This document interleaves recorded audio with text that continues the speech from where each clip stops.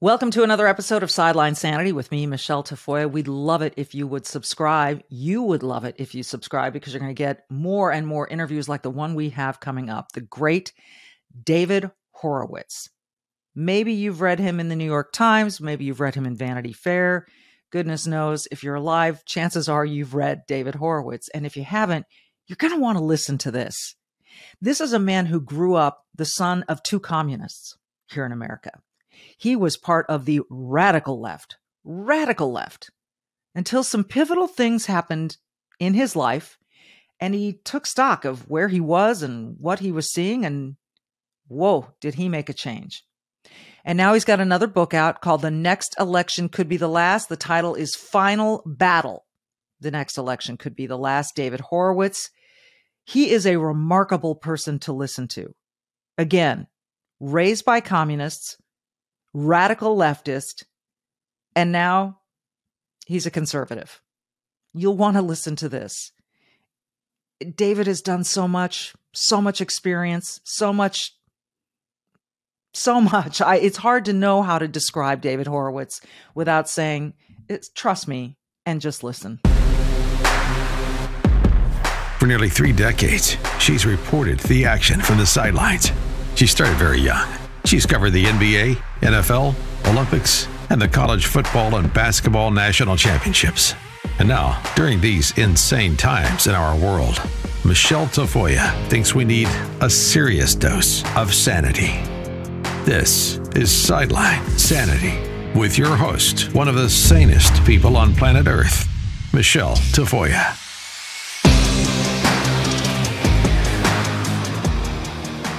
David Horowitz, it's an honor to welcome you to this podcast. You've written so much, and I'm an admirer of your work. I don't know quite where to start because you're able to talk about such a breadth of things. But I want to, if for anyone in my audience who doesn't know exactly where you come from, I think it's really important that they learn that they understand your background. So how would you describe your childhood and your upbringing vis-a-vis your parents?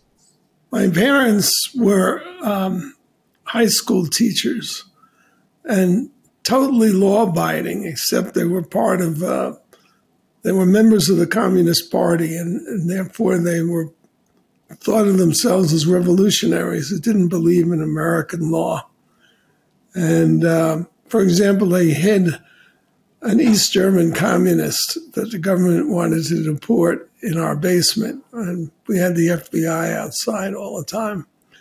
As a result, I was one of the founders of the New Left in the 60s. I was at Berkeley in 1960. And I edited the largest magazine of the left. And I got off the boat when the Black Panther Party murdered my bookkeeper, who I had recruited to keep the books of the Black Panther Party. I believed our own propaganda. And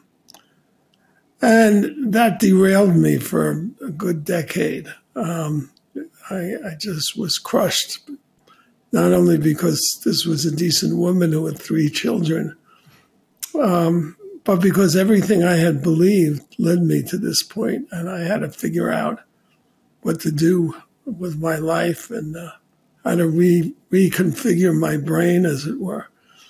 So I have an intense familiarity with the political left, and I know how dangerous they are. That's a horrifying story. If I can, and tell me if I'm getting too personal here, but how was this bookkeeper murdered? How did the Black Panthers, and why did they murder her? They held her. I learned a lot about murder when the police interviewed me. And disposing of bodies is a big problem, and hiding them. They kept her for 6 weeks. She was in a bar and walked out with somebody obviously from the Black Panther Party whom she knew, and never returned. And by the time the police fished her body out of San Francisco Bay, I knew the Panthers had killed her. And all my friends were accusing the white power structure, even after I told them that I believed that the Panthers had murdered her. What made you believe that your friends didn't? People on the left are in a bubble. They think they're saving the world, and therefore they explain away any crime their friends have committed, and they never look back. That's one of the things I learned when I came out of the left. I saw that the right, for example, J. Edgar Hoover was once an American hero. Everybody worshipped him. And then there were revelations about what he actually did as the head of the FBI. And now nobody ever talks really about J. Edgar Hoover, except there's a building named in his honor. And I realized that the right, like the left, it's composed of human beings, so there's going to be awful things associated with it. But at least people on the right, the people that we hated because they were anti-communist, have a way of correcting or attempting to correct for the past. And when the Vietnam War ended, for example, the left that I was part of claimed to be anti-war. And for the self-determination of the Vietnamese. So when the left forced the United States to withdraw because there was no political support for the war, and proceeded to slaughter 2.5 million Indo-Chinese peasants, there were no demonstrations. And I saw the left lived a lie. There never was an anti-war movement. There was only an anti-American movement. And conservatives are raised sort of properly, so they give people the benefit of the doubt, but way too much. So I made it my mission to open patriots' eyes to the menace from the left. And unfortunately, I didn't have a loud enough voice to warn them sufficiently. I wrote 5 books about the left's takeover of the universities, and that's the source of most of our problems. Yeah. I attended Berkeley, so I'm well versed in how that leftist ideology permeates universities. At least it did. It did mine. I have a campaign to defund the universities until they behave like universities. Well, you saw what happened at Stanford last week with Stanford Law. Well, that woman should be fired. Yes, she should. But she won't be. And that's I think that's something that people really have a problem with, is this lack of accountability when it's right there on. All of our problems can be traced to the lawlessness that's overtaken our society because of the Democrats. That's why we have a crime epidemic in our cities. That's why we have no borders, and we're going to pay for that for generations. Wherever you look, there's nobody to enforce the law. You the mentioned Democrats are 100% responsible for that. Yeah, I would agree. And it's I used to be a Democrat when I was young, but I see the folly in it as well. One of the things we're seeing. I voted for Kennedy. You mentioned the borders, and in the last 24 hours, a videotape has surfaced of a number of about 1,000 Americans trying to. But 90% of Americans won't see those videotapes. Right. That's so troubling. How do we fix that? How do we fix just that? Just the book I've just written called Final Battle. The next election could be the last. Documents how the Democrat Party is a totalitarian party, how its main goal is a one-party state. And that, you can see that from the way they treated Trump at the outset. Here's a guy who was a lifetime liberal, guest at the Clintons' Chelsea's wedding, I guess. Received NAACP awards. All of a sudden, he becomes a white nationalist and white supremacist, which is laughable. But half the country believes that, thanks to the Democratic Party. They lie. It's almost a miracle when a truth comes out of their lips. And that's all of them. The destruction of our borders was illegal and unconstitutional because the president doesn't have the authority to make immigration law, only to enforce it, which he won't do. And that, in effect, changes the law. Now we have open borders. And let me just get to that a little bit more, because you talk about the fact that the borders are so porous. Yeah, they're like Swiss cheese. Let's be honest. It's ridiculous what's going on there. And you said we'll pay for it for generations. I think we already have been paying for it with the. Oh yeah, people are being murdered. No question. Right, and the fentanyl that's coming across has killed 100,000 Americans a year. Stop with the fentanyl. More people are dying every year from fentanyl than died on our side. Our army died in our army during World War II. Yeah. Joseph Biden is a traitor to this country. His family has become rich by taking bribes from foreign countries, chief among them our chief adversary, which is Communist China. He's opened the doors of our country to infiltration by the China, particularly our universities. We even have Chinese communist police stations in America to keep tabs on the Chinese who escaped China to live in America. It's horrifying what's happened. I agree. And so when we look at the border, and you assert in your book that really this acceptance of all of these newcomers to come in without any kind of due process, without just coming across, it will help aid in this move toward a one-party state. What like, to me, it seems pretty obvious, but someone's going to push back to you and say, what proof do you have? Why do you think Joe Biden and his administration really wants that? You really think that that's what they're trying to do? And you say, Biden is a scumbag. I mean, this is one of the worst politicians we've ever had. And he's been it all his life, a shameless liar. I mean, the scope of the lies he told when he was younger and not brain damaged was breathtaking. And he had to drop out of a presidential race for total lies about his educational career. They're just bad people. He's a pedophile. I mean, look what he did to his daughter. And he's a thief. What did he do to his daughter that you're sure of? Well, he took showers with her when she was a teenager. And she has written a book blaming her own sexual promiscuity on him, and the problems that she he got 2 children who were drug addicts. I mean, come on, this guy is the worst news imaginable.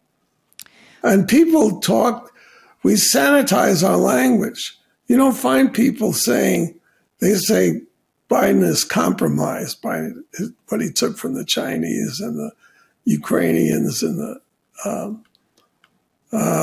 whatever else. But you don't find people saying he's a traitor, which he is. This is treason. There's no other way to explain it. How much faith do you have that the current, since the Republicans have taken back the House and they are having these hearings now, how much confidence do you have that they can actually prove any of this, or are willing to try to prove any of this? I think the tide is turning.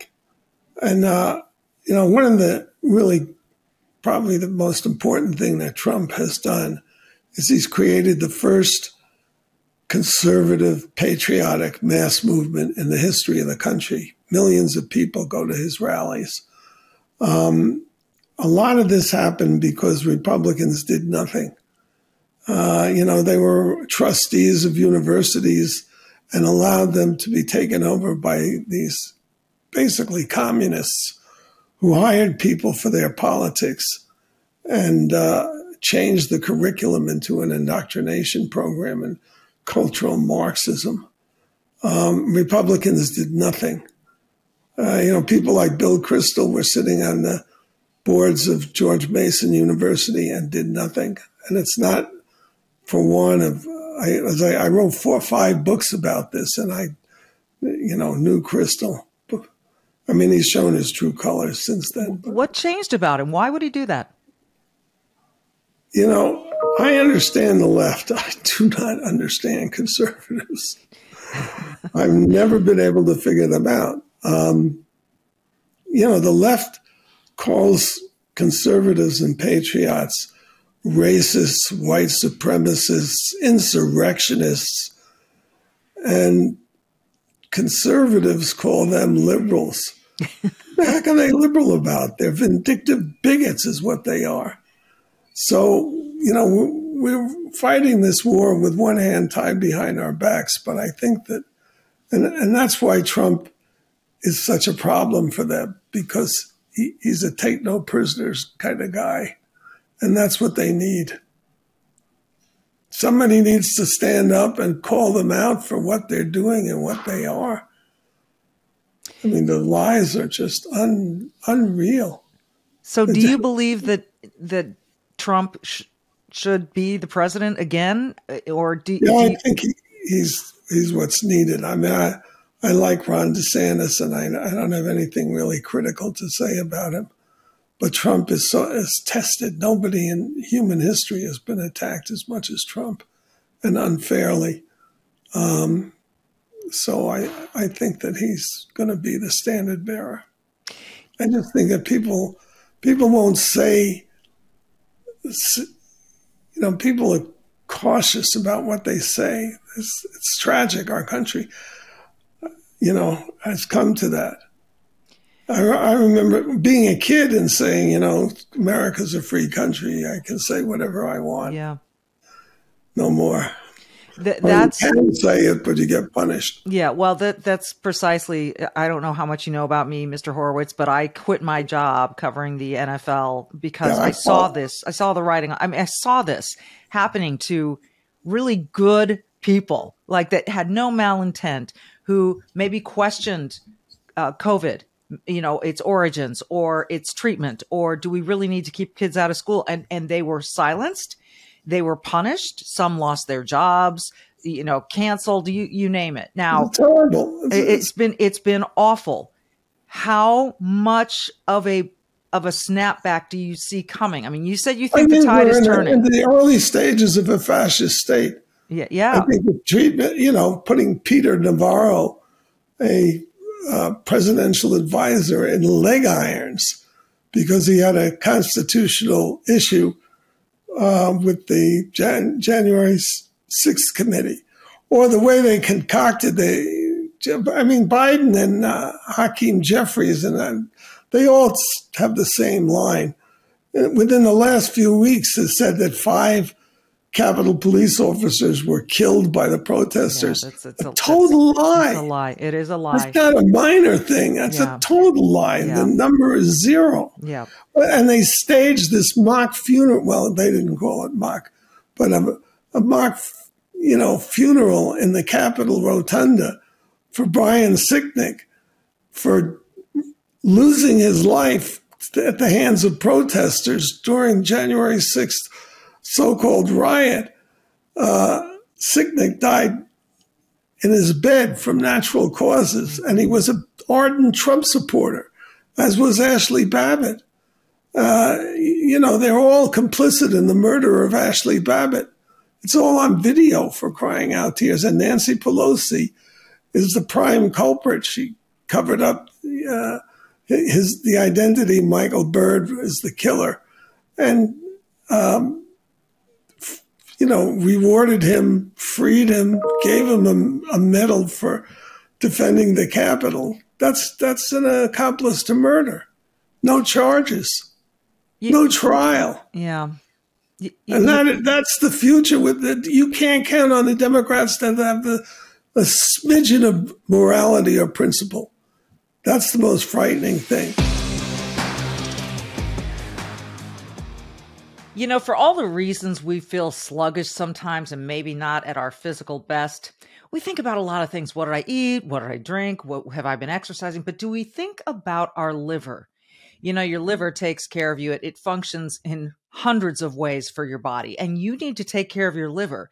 I mean, if you have that sort of fatty liver, you're 3.5 times more likely to have heart failure than most Americans. And the American Liver Foundation says 100 million of us in America have fatty liver. So let's start taking care of it. Here's the solution: Liver Health Formula. It's an all-natural supplement. It contains 12 clinically proven botanicals. It helps recharge and protect your liver. It's made here in the USA, approved by American doctors. So if you want to ignite that fat-burning metabolism and boost your energy, transform how you look and feel, try Liver Health Formula and receive 5 free gifts when you order today. You'll get a free bottle of nano-powered omega-3 to keep your heart healthy, and then you'll get 4 free ebooks to support every aspect of your health. Try Liver Health Formula today by going to getliverhelp.com/sideline. That's getliverhelp.com/sideline. Remember those 5 free bonus gifts. Getliverhelp.com/sideline. How did we get here? It's astonishing to me. And look, we've had I'll tell you exactly where. Okay, tell me how we got here. In 1968, Tom Hayden organized a riot at the Democrat convention to destroy the electoral chances of Vice President Hubert Humphrey, who was the nominee of the Democrat Party, or about to be the nominee of the Democrat Party. And he did it, and the people who were in the riot did it because Hubert Humphrey was an anti-communist. And then Hayden and Jane Fonda led the left into the Democrat Party. I remember this very well because I was horrified. I was a radical, and so were they. So they should have seen the Democrat Party as the enemy. But they infiltrated the party, formed these caucuses like the Black Caucus, which is a Louis Farrakhan caucus, by the way, a bunch of racists.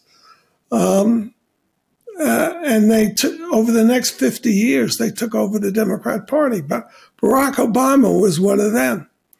He was raised by communists, and actually his mentor was a Soviet agent. I know all of this sounds like tinfoil hat stuff, but actually it isn't. It's reality. I mean, anyway, I'm not going to defend my tinfoil hat. No, you don't need to. I knew these people. I knew Hayden. Hayden said to me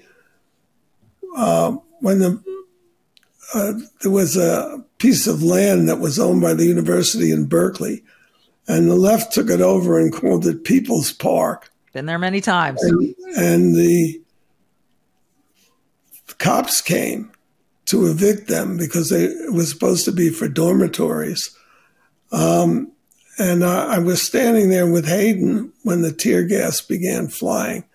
And I was worried that somebody did get killed, that somebody would get hurt. So I was such a deviant early on. And Tom saw my fear, and he said, David, what we have to do is we have to lure middle-class kids into situations where the cops will crack their heads, and that will make them radical. That's the mentality. That is what he said to you. That's an exact quote. It's inscribed in my mind. We have to get middle-class kids. We have to lure them into situations where the police will crack their heads and make them radicals. He was a very bad man, Tom Hayden. And who gave him? Clinton gave him the Medal of Freedom. It happened over a 50 period. Yeah. And Republicans did not pay attention. Did they not pay attention, or were they afraid to push back because of, the Democrats? They were called racists. Say it again? It's very effective. They were called racists, yes. Calling people racist. Yeah. Very effective. Yeah. Is it as effective now, David, as it was? No, they've worn it out. Yeah, well. Look, people forget this about Trump, and that is, in the history of the United States, no incumbent president before Trump got more votes in running for the second term, and that includes Obama.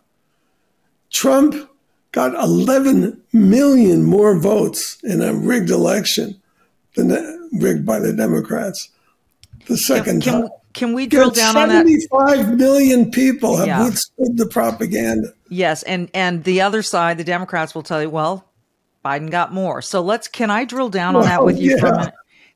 Tell me why you believe the election was rigged. I want to know from your point of view. Here's what I say in my book, Final Battle. Final Battle, folks. You can find People it. Ask the wrong question, which is the one you just asked. Okay.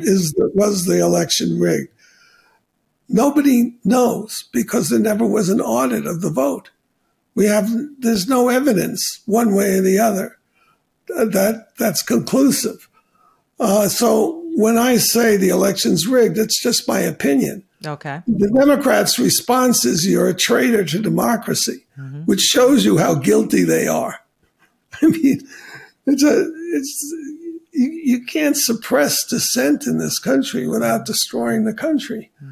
In July 2020, 7 months or so before the election, the Democrats sent out a task force consisting of 600 lawyers and 10,000 volunteers to change the election rules in battleground states. Right.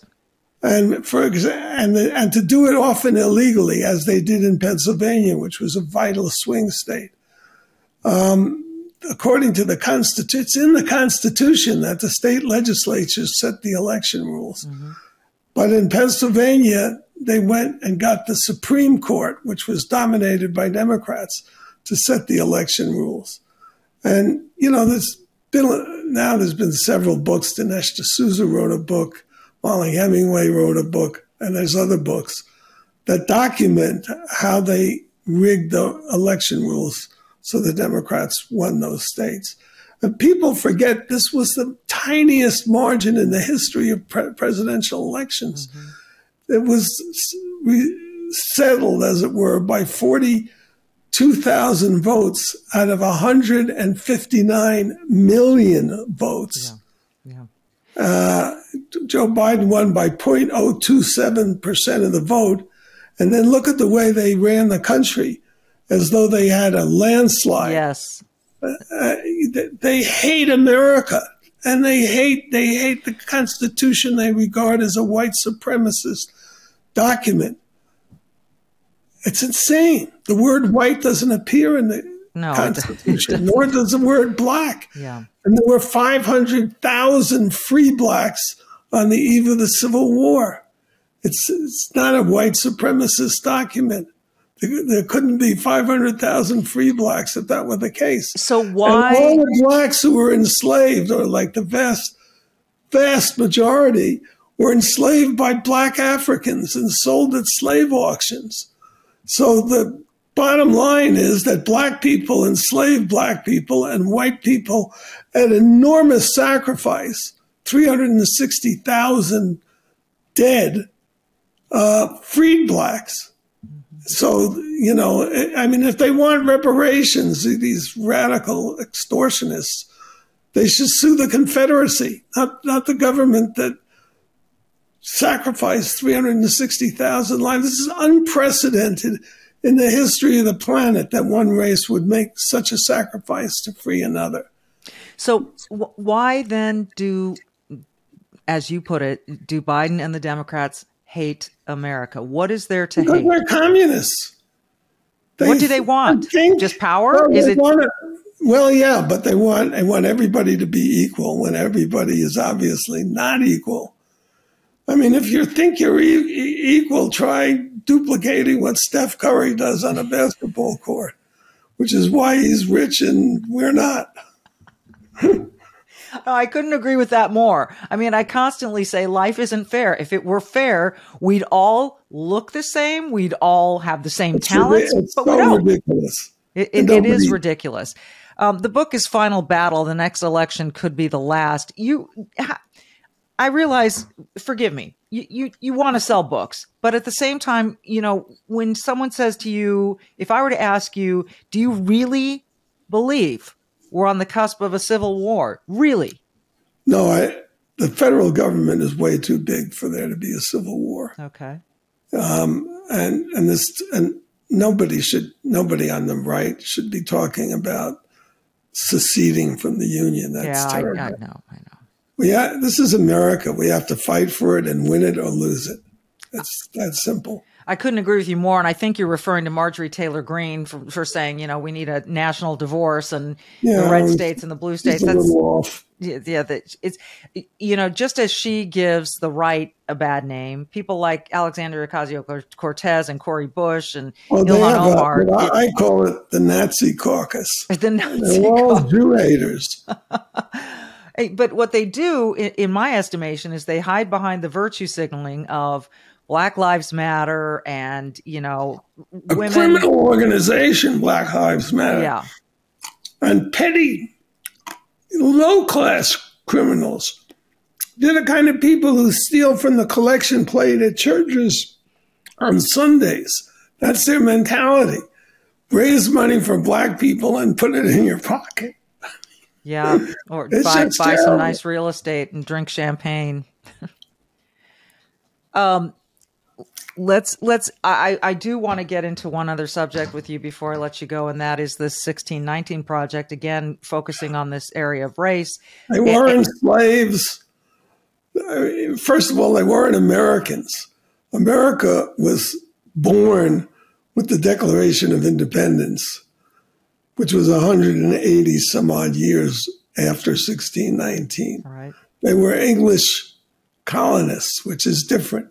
We fought a revolutionary war based on the proposition that all men are not only created equal, but have a God-given right to liberty. Mm-hmm. That's America. Mm-hmm. The woman who devised this, Nicole Hannah Jones, is a raving racist. I mean, she said the ugliest things about white people as a whole, as a group. The alleged slaves that were shipped to Virginia, first of all, Virginia didn't have slavery in 1619. Secondly, the labor force was mainly indentured servants, and these were indentured servants. And where do I learn this? In an essay by Nell Painter, who is a Black left-wing Princeton historian and a premier historian. She's very, very accomplished, very respected. That's where you can learn the truth about this. This is just an attempt to smear white America. Every totalitarian movement has a scapegoat race. And it's the way the Nazis used the Jews, only the Jews didn't have the resources that white people have. So we've got a battle on our hands, but we have to win it. Or it's unbelievable, the Ku Klux Klan type racism that the Democrat Party represents today. Just unbelievable. And yet they sell themselves as the party of, because Republicans are tongue-tied. What's the matter with them? Well, they're afraid to be called racist and homophobes and xenophobes and transphobic and all the rest. Just insanity. Yeah. Anyway, that's the battle we have to fight. And your key to winning that battle is speaking up. There's the Trump movement, which is patriotic. There's the revolt of the parents in the schools, which is really important. There's the revolt of the comedians, which is also really important. Yeah. And people, America is not Weimar Germany, which is where Hitler won. He was actually elected. He got the chancellorship.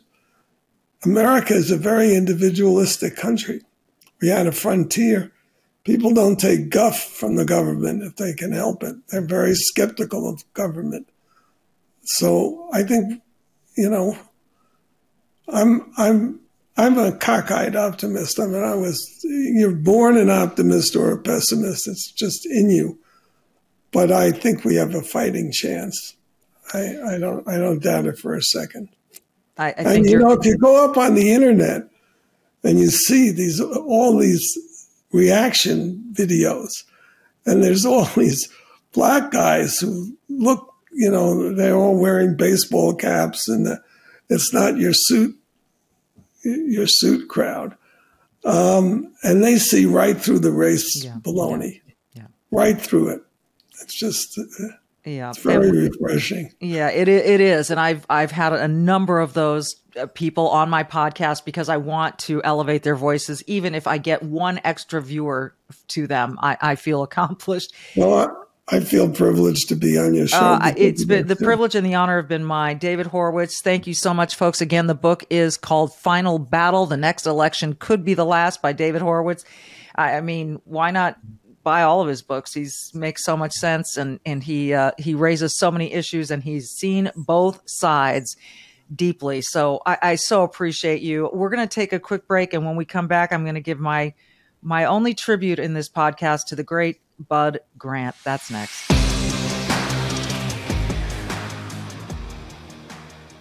On Saturday, March 11th, we lost an icon here in Minnesota, and I lost a friend. Bud Grant, the Hall of Fame head coach of the Minnesota Vikings. He was proud of that Hall of Fame ring. I asked him one time in an interview, well, people say you got to 4 Super Bowls, but you didn't win any of them. What do you say? And he put out his fist with the ring right there, the Hall of Fame ring prominent, like, I'm a Hall of Famer. He was proud of that. But this man was stoic in the best of ways. He was emotional. He cried when he talked about the anthem and standing for the anthem because he knew so many people who came home in boxes from Vietnam. And other places. He was a family man first and foremost. I mean, he retired as a head coach much earlier than most people do. Why? Because he wanted to raise his family and hunt and be with his family. About a week ago, I was at an event for the Minnesota Vikings at the museum there in Eagan. And Bud was supposed to be there. And I was one of the speakers, and Bud was supposed to speak after me. But we were informed that Bud wasn't feeling that well. But it wasn't a big deal. He's 95. He had his good days and his bad days. He just wasn't up to coming along and speaking for his friend as had been planned. And that friend was Bob Hagan, the PR director for the Vikings for 32 years, and who is moving into an emeritus role. But either way, Bud's son, Mike Grant, a phenomenal high school head coach at Eden Prairie High School, stepped in and spoke for his father. And I recorded it all, and I texted it to Bud and his gal, Pat, so that they could see Mike speaking. And Pat was texting back with me, we missed seeing you tonight, and so forth. That was Thursday, and on Saturday morning, he had passed at the age of 95. Bud could not have been kinder. He could not have been more fun or funny. He could not have been more patriotic. He could not have been more stoic in the best way. He was tough. He embodied to me what it meant to be an American, a father, a coach, a husband, a partner, a friend. He was simply the best. And I'm going to miss him a lot. And America misses Bud already. Coach, rest in peace, friend. This has been Sideline Sanity. Be brave and do good.